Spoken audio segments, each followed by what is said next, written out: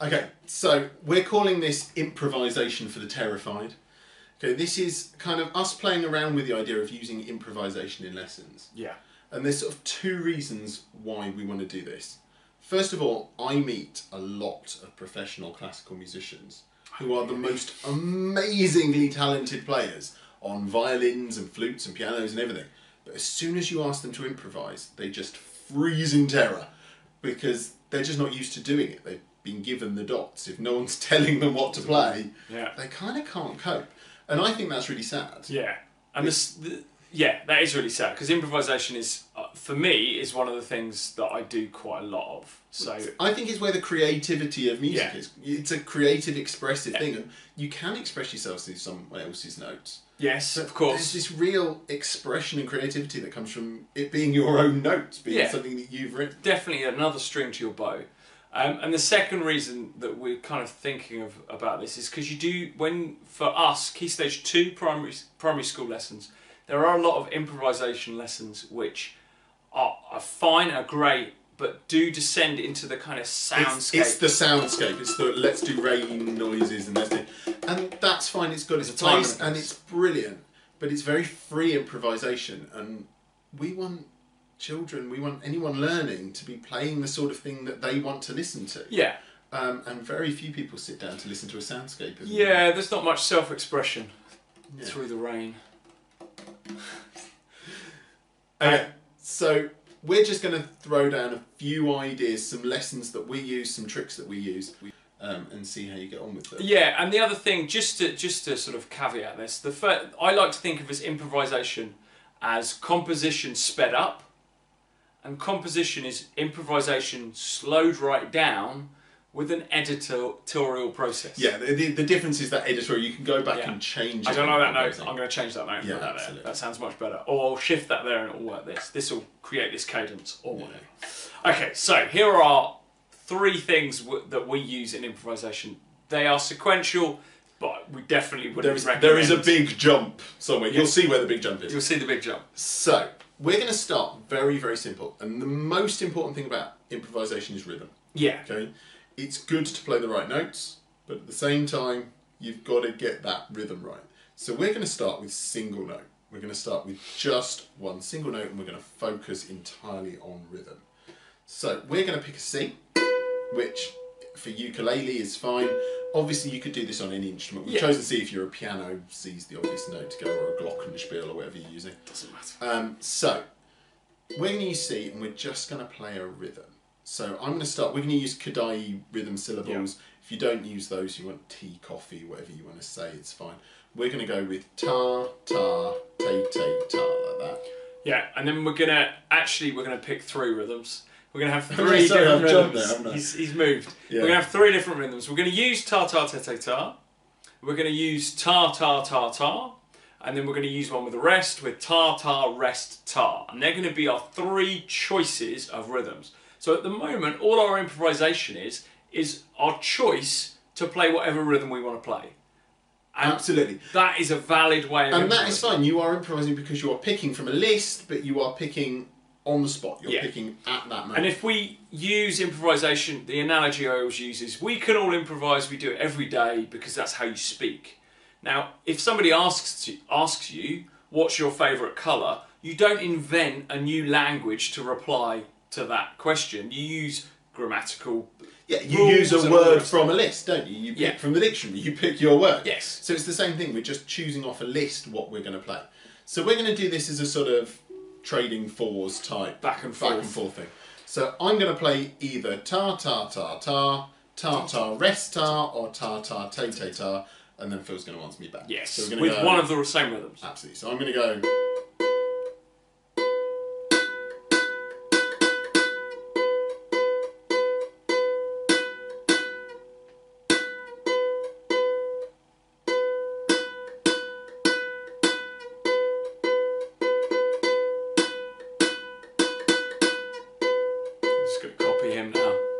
Do you know what? You might find that with a class. Actually, you might find if you do this with a whole class of like 30 children, every single one of them will pick the same rhythm. Yeah.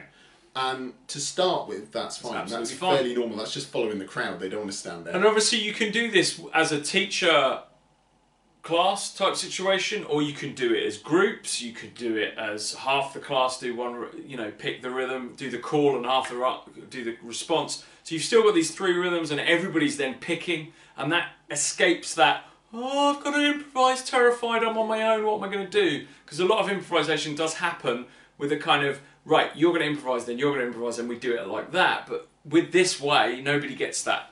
Yeah, you're right. Just in pairs, you're kind of surrounded by other people doing it. That's fine.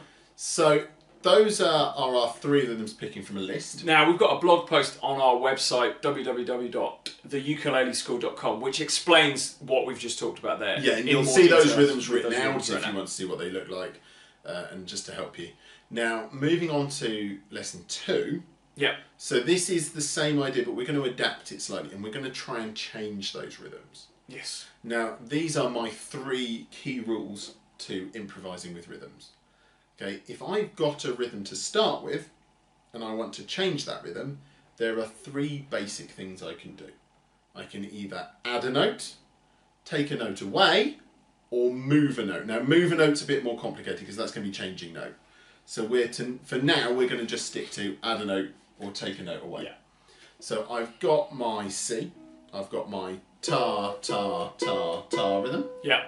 Now I could take a note away or add a note, and that actually would give me my 2 rhythms I've got already. Yes. I could add a note to ta, ta, ta, ta, ta, or I could take a note away to ta, ta, rest, ta. Okay, I could change that in other ways though. I could take away the first note instead. I could go rest, ta, ta, ta, or ta, rest, ta, ta. Yeah. Or I could add a note somewhere else. So we're just going to double it up into a tete. We're just going to change the crotchet to a quaver. Yeah. So we could go te, te, ta, ta, ta. Yeah, and obviously you can take this further and you can start putting in semiquavers and syncopations and stuff. But this one's quite nice because we can actually do it at the same time. Yes. If we both start with that ta, ta, te, te, ta rhythm, actually. Let's start with that one. And we get a 20th century. We do. We get a very sort of start. minimalist type thing. So what we're going to do is we're going to start with that rhythm, and then when I count to 4, you're going to make your change. Wow. So you're going to either take a note away or add a note. And then actually I'm going to count to 4 again, and we're going to change it again, and we're going to get 2 steps away from this. So let's try it. So we're going to play the same rhythm. We're going to go ta, ta, te, te, ta, ta, ta, te. And when I say change, you're going to either add a note or take a note away. Ready? And 1, 2, 3, and change.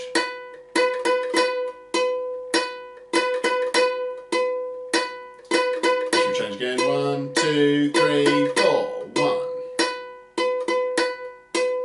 Oh, we've ended up answering each other, alright. Okay, let's change again. 1, 2, 3, 4.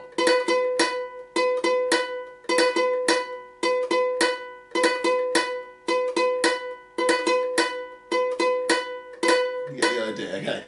So you end up with these kind of rhythms that fit in and out of each other. And that's really nice because you can do that as a whole group. Yeah. However big your group is, whether it's a small group or a whole class or even just a paired one-to-one lesson with the teacher, you can kind of do that as a group thing, so you're feeding off each other. Yeah.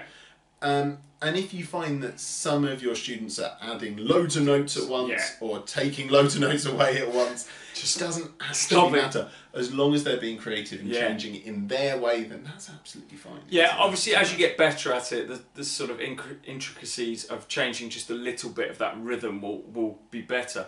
But if you find that students are taking off the first bit and it's suddenly just rest, te-te-ta, it's fine. It doesn't matter. It's what you're doing is changing the rhythm and manipulating that music, and that's what we're interested in when we're improvising. Yeah, absolutely. Shall we move on to the next one? Yeah, so the next one is our jump forward. Yeah, don't assume that this is the next lesson. This is the next step. Really isn't. Once you've done that, this is where you go. No, this is better if you're working with a group that's really comfortable with the idea of improvising. Maybe if you've got like a school jazz band or something like that, or a student who really wants to learn jazz, or whatever sort of rock improvisation. If you've got someone who really wants to be kind of up in terms of being able to play solos. Yeah, this is also something. All of that rhythm that we've talked about is also another way of whenever I teach scales, my thing about scales is that once you've learnt the notes up and down and you've got the technical facility of them, unless as a warm-up, that's pretty much all you're getting from it then. So I'm very, very quickly, whenever I do scales, start talking about, right, let's do a different rhythm, let's change this up, let's do this up and down.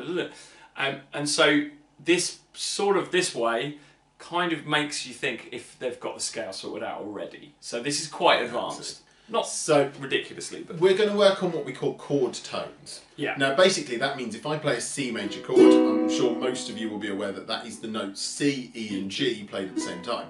Yeah. Now, as long as I'm playing a C, an E or a G over that chord, that's going to sound nice. Great. So while I'm playing a C, an E or a G, Phil can play a C, an E or a G over the top of that. Now, obviously, on a chordal instrument, this is really easy. You just play you can form the chord if it was a guitar or if a piano. You can form the chord and just go, well, I'll play one of those notes and I'll know they're the chord, so it's fine. We're going to be very specific on the ukulele now, and this is going to give us a selection of notes which might not seem as logical if you were doing it on the piano. Yeah. So we're going to start with a C chord, and that gives us our C note. Now, essentially, what we're going to do is play the note that is on the A string for every one of our this string chords. at the bottom, the A string, whichever note that your finger happens to be on when you make that chord shape, that's going to be your note. So on the C chord, we get a C, because that's that note there. When we change to an F, it's an open A, no finger.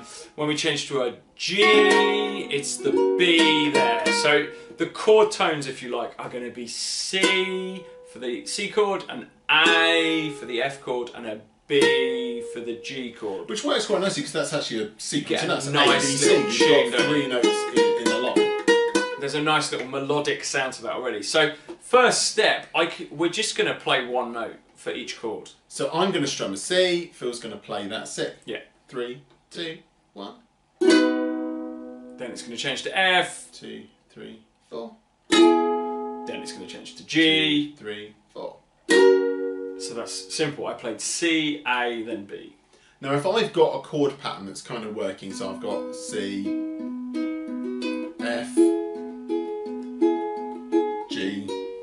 I can just now put over that C, F. So I was going to stay on C there. Sorry, G. Oh, I've got that tune. C. It's very hot in the UK at the moment. C.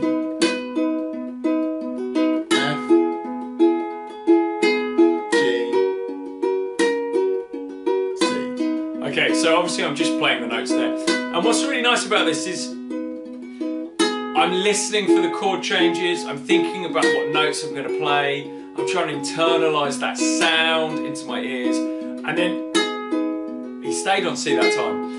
So I'm just trying to catch you out. He's just trying to catch you out because I'm talking. I know I would. So what we can do now is just do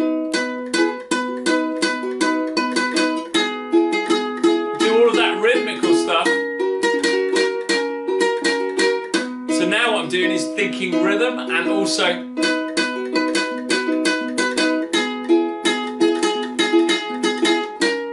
changing the note with the chords.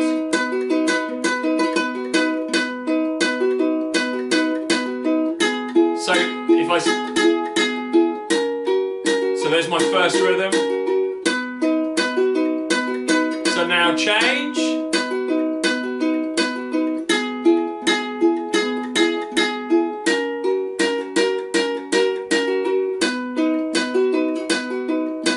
So I used that idea, at the end I changed it completely, but used that idea just through my improvisation. So that's quite a lot of plates spinning in the air. And it's certainly not something that I expect the second week of a primary school lesson you'd want to be doing. What you've got there is quite a nice sounding melody. It's not, over the top, up and down scales, jazz improvisation, but it is use of improvisation to create a reasonably very nice melodic sounding melody. Yeah, and the next step is obviously you start adding all the notes in the scale. Yes, so and then some chromatics and we've already got a blog post up about improvising that uses some of the more simple ideas. We are thinking about maybe doing an ebook, a reasonably affordable ebook on this with maybe 10 lessons, something like that. Yeah, with backing tracks.